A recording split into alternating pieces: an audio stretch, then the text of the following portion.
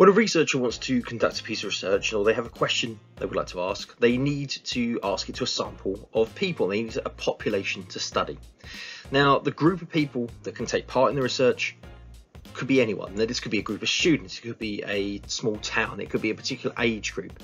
And this group that could all potentially take part in the study are called the survey population. Now, of this survey population, this is too big for the researcher to study. They need to study a smaller group to make it more manageable. This is what we call the sample, and this would be the small sample group they study. An individual within that sample is a sampling unit, and if a sample member leaves, we call this sample attrition. Now, when conducting sampling, we need to make sure that the sample selected is representative of the wider group. So essentially, the small group we are studying reflects the proportions, the makeup of the larger group. And this is what we'd be calling a representative sample. A non-representative sample is quite the opposite. It's a sample which doesn't reflect the wider group. And therefore, any results you gather from that unrepresentative sample is not going to be sort of a true reflection of the group being studied. The first sampling technique is a random sample. Now, in this case, the researcher will use the sampling frame and will select a group of people at random. Now, this random sample is effectively taking people from anyone from the list, and it's similar to putting names in a hat. The next sampling technique is systematic sampling, or systematic random sampling, as it's sometimes called. Now, this involves the researcher taking the sampling frame again and working their way down the list, and it could be selecting every second person, third person, or fourth person from the list of the sample.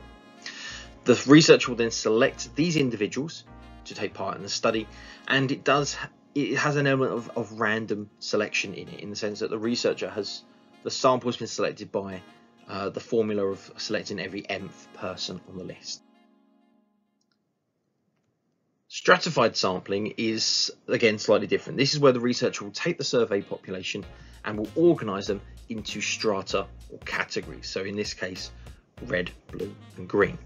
The researcher will then select a sample from the strata to try and ensure that the sample selected is proportional to the wider survey population and therefore is representative.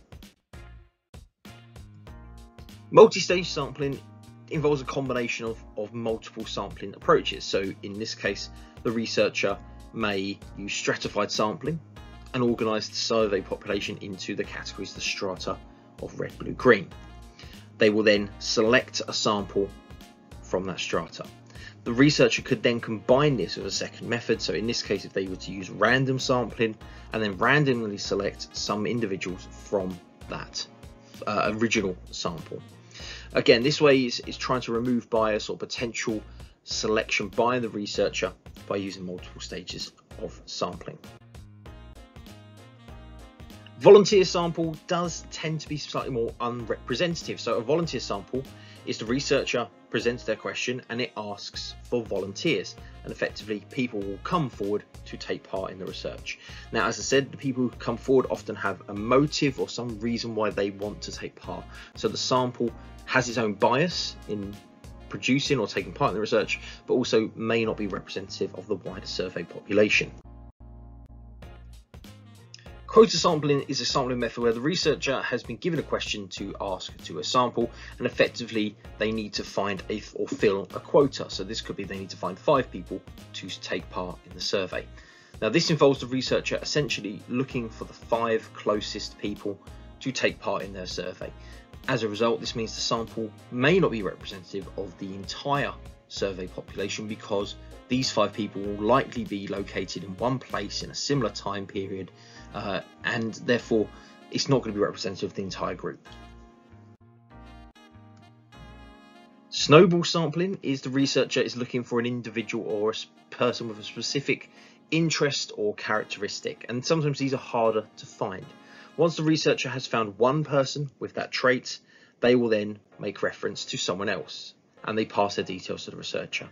The second person will then give the researcher a name of someone else, and then someone else, and someone else. And the researcher gathers a sample in this way through contacts and being referred to the next person. Often, again, whether these samples will be representative is difficult because you're looking for a very specific trait, and obviously these people may share similar characteristics or values. A non-representative sample is, as it suggests, it's a sample where it is deliberately unrepresentative.